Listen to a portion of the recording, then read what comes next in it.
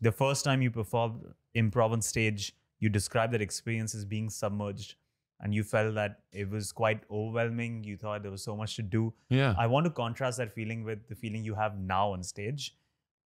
Do you now walk in with complete clarity, or do you still have ideas buzzing through your mind? Probably a way of rephrasing this question is, does getting good at improv mean that you latch onto the first good idea character you get and then execute that with complete clarity? Or do you make peace with this cacophony of ideas and then try to find a path that in a way treads through that chaos? That's a really good question. I think what I'm better able to do now, one is relax, because you have to relax when you're up there. Otherwise you can't listen, you can't take in what's happening, and you can't contextualize it. I think one thing that you get better at over time is understanding, because you're writing on your feet, right? And so you have to understand what the audience is thinking, what they're getting, what your scene partner is getting in that story, and then what's going on with you, right? And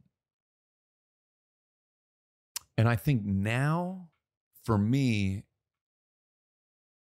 I make one decision. I make one move off the suggestion. Whatever inspires me. Usually it's something about, because I love fantasy. I love magic. I love Wild Wild West, or, a detective film, whatever it is, genre. I really love genre. And so if I find something that I'm like, ooh, I could like put some weight into that, or I'm inspired by that, then I'll make that first move. And when I step out, if I see my scene partner and they're making eye contact with me, and they're, picking up what I'm doing, and they lay down a brick as well, then I'm like, okay, we're complicit. But if they're tentative and they're holding back, then I'll put down another brick.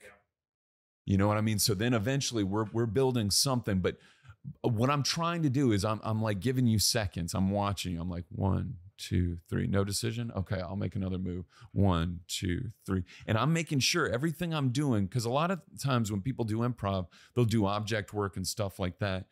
But really, you're the most important part. And so I got to make eye contact with you. This isn't really that important, I could be doing anything, but it's really, who I'm talking to, right? Whatever that is. But that's this. I also I like creating a space when I'm improvising. So I'm very physical, and I'll like, I'll like, but if there's a window, always place your window out and where the audience is, and, look out, because a lot of people put it up here, and that could be a fun choice. But the scary thing is to, look out to the audience. What do I look at? And including your scene partner with that. You might see me do that and like nestle up to me and be like, oh my goodness, it does look like a nice day out there, right? Or whatever that is. And it's like, then we could be two sisters or whatever. But how it's like boxing, or it's like how you receive the move dictates how I play off of that. So it's like, I try to be as flexible as possible when I play improv. In that moment, do you have complete clarity, or are you like buzzing with so many ideas at that point?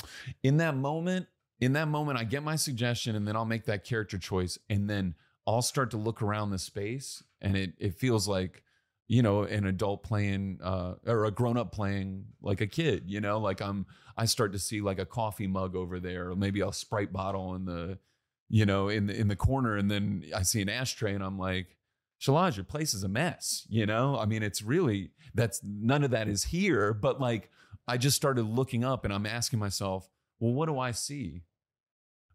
But if I say no to one of those things, then I don't know where that wave of creation might have taken me. Does that make sense? It does make sense.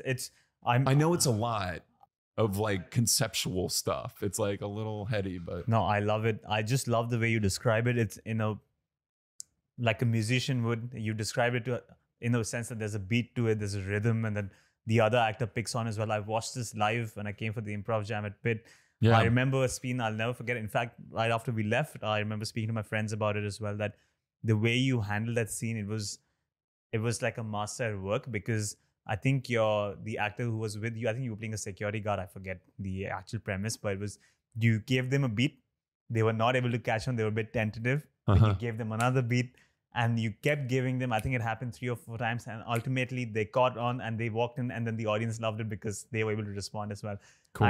It was just watching a master at work, because you added something, you waited for them. Then you added something more, and then you waited for them, and then you kept building the scene until they felt comfortable to just give you something back. And I thought that was really well done. That's truly like, thank you. Yeah, it was like watching like a painting on stage as well. So it was quite, cool. quite beautiful. That's a cool metaphor for it. Thank you for saying that. Yeah. So when you speak about that, that's the image that comes to mind, because I've literally watched you do that live. Yeah, that's very cool. Yeah, thank you. Yeah, that jam is so. I mean, y'all had a good time that night, I think. But it was just, it's really grown a lot. So that's been good. So clearly people are, feeling this comedy, the presence of laughter and coming back each week. It's cool to watch. That's cool to watch. Like seeing the people on the street, like talking to you and all of your friends on the street, and like connecting on the sidewalk like that, and people not leaving because they're having such a good time there in that space with those people. It's like, that's always the case after something that's got a good vibe or something that's good happening.